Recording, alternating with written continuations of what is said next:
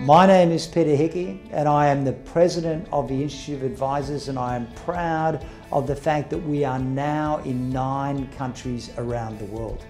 Our institute is setting the worldwide benchmark for a professional set of standards. Without a set of professional standards, we're just in a boat rocking from side to side without a rudder.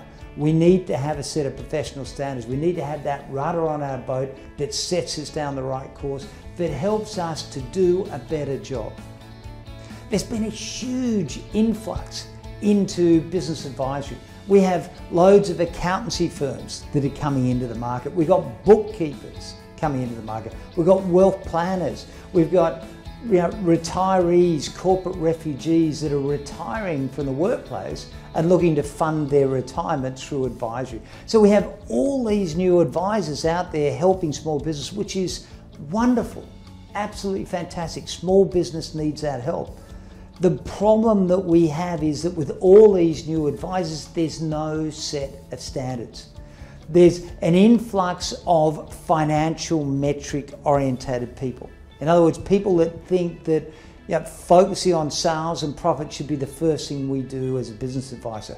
Well, the first thing we should do as a business advisor is have a look at the big picture, to have a look at strategic metrics. So we need to be able to learn how to think strategically, not as a first point. Financial metrics is really important, but strategic metrics comes first. Understanding what's happening in the organization, understanding the business owner personally, where the business owner wants to go, and then understanding the landscape of the business and being able to understand the big picture of competitors, of market analysis, of what's happening internally, of employee and in systems. As a business advisor, we're not just focusing on the bottom line profit and loss.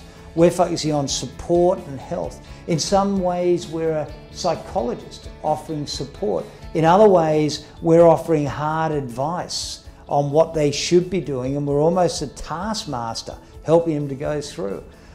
Sometimes we'll provide the answer. Sometimes we'll help the business owner find the answer.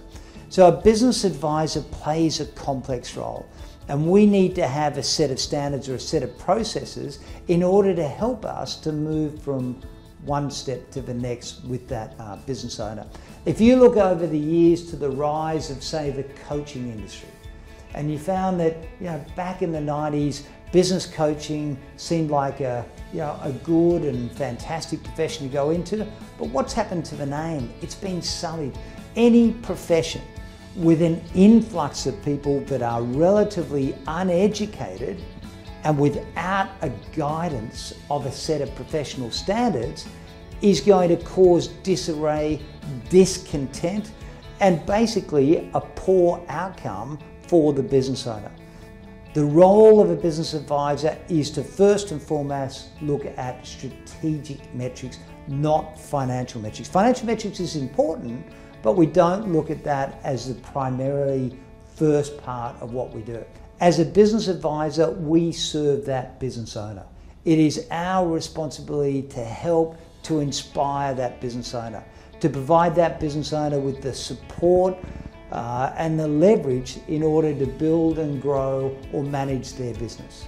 The other part we have to look at is the personal welfare of the business owner. And it's important always when we start is to have a look at what are the personal goals of the business owner and how does that relate to the business.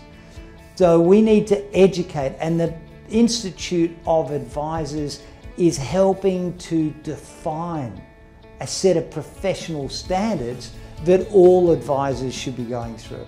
And it's very important that we go through and we understand how to structure ourselves and what we're doing.